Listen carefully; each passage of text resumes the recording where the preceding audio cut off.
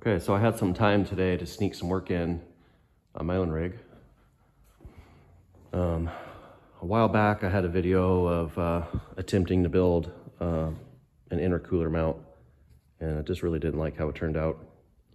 So this now is what I came up with.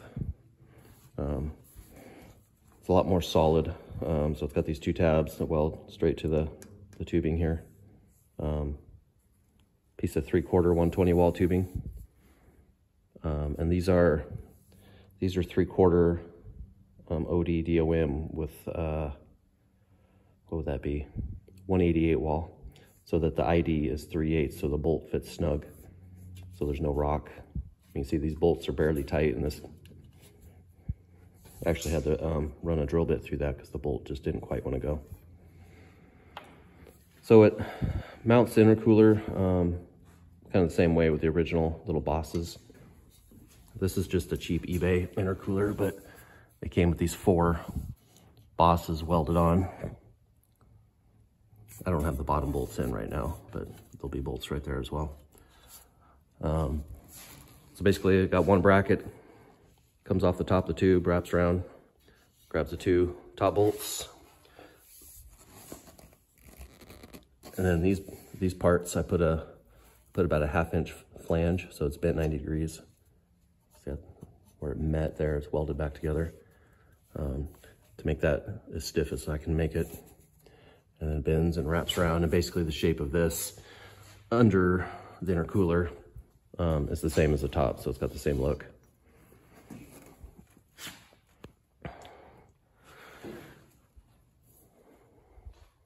Yeah, so that's that. I'm still kind of going through different ideas for the plumbing. Got a bunch of different random couplers. But most likely what's going to happen is there'll be a 45, aiming at the hat, and there'll be a 90. And then there'll have to be a little straight section, but something like that. Either that, or I may, I'm lucky I have a company nearby that can do really nice mandrel bends and tubing. So I might make a pattern and have, one long piece and just have, a coupler and a coupler. I know that's a lot better way to go. And really that's probably what it's going to take to make it fit nice. Because unfortunately, my first idea was to come out and then kind of run, basically follow this tube, come out, and then come up over the top right here. But my sway bar arm, I have a feeling would hit it. Unfortunately, when you're working with a Samurai, there's not a lot of room. And I've got a lot of crap crammed into a small space.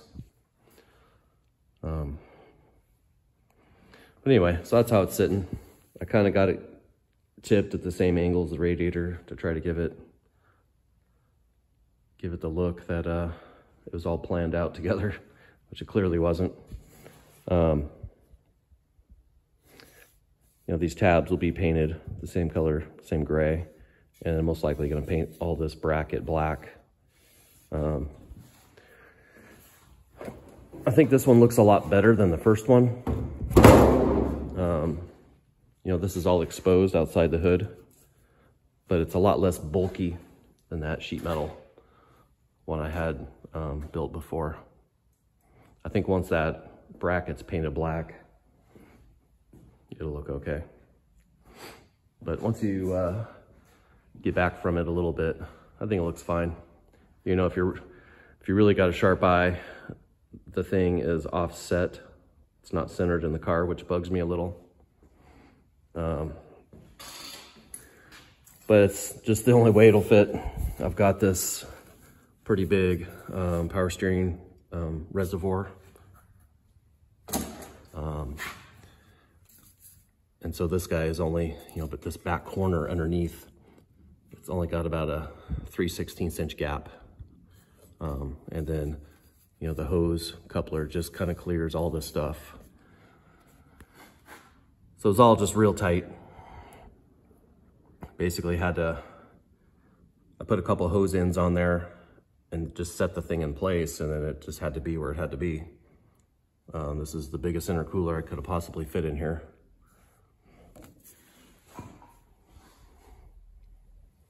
But, you know, it's gonna work. These were just temporary brackets. These are gonna get cut off. I used to have like a 12-inch light bar, LED light bar in here. But between the light bar and that intercooler, if I was to leave the light bar in place, it's really choking down the airflow to the radiator. So light bar's gotta go. I have a set of like the 2x2 LED pods. I'm gonna build a bracket and stick them right in here. These lights are actually pretty good. A lot of the times I run with just those, and it's enough for the most part. But when you get out in the desert, in the dark, you know, the more the better. The more lights, the better. I'd like to have something cool on top. I really like those KC pods where you'd have like 5, 7 or whatever would fit lights across the top. But that's out of my budget. And this thing ends up upside down too often to put that expensive of a light setup on it. I've got my mirrors off right now, but I have kind of like the classic desert race little hoop mirrors. And I had my pods mounted up there.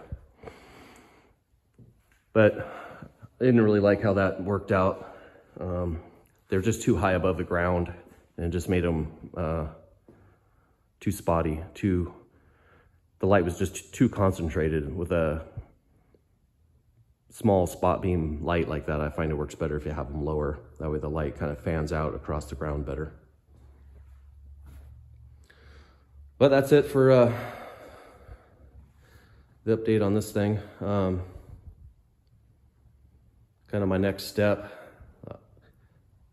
is getting this motor pulled out, and I have another video coming up that'll kind of explain why here in the next couple of days. But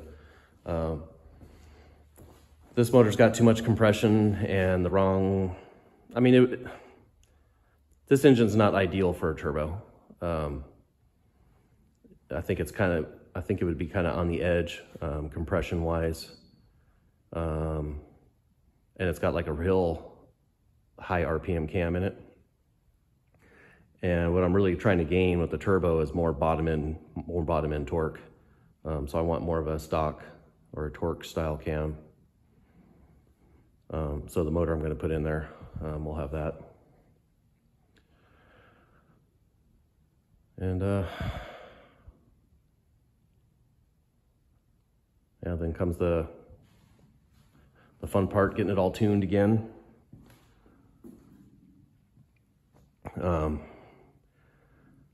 I understand the tuning just enough to know that I should leave it to a professional.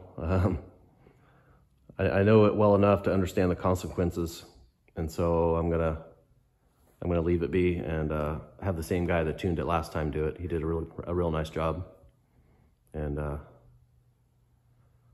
yeah, I can't wait to see what it puts down. I'm really hoping to get 100 horsepower to the ground. It's kind of my goal, and hopefully that's doable. I know I've shown it some in the past, but I've got my back where you can see. I've got my turbo manifold basically done. You know, obviously the turbo bolts here, and then the output flange, like where your down pipe would go, this meets up to the turbo. And so I built this brace into that output flange just to reinforce it,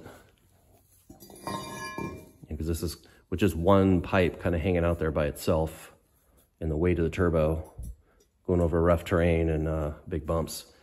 I just didn't feel like that was going to be strong enough. So this is a piece of 3/8. This is all stainless. It's all welded.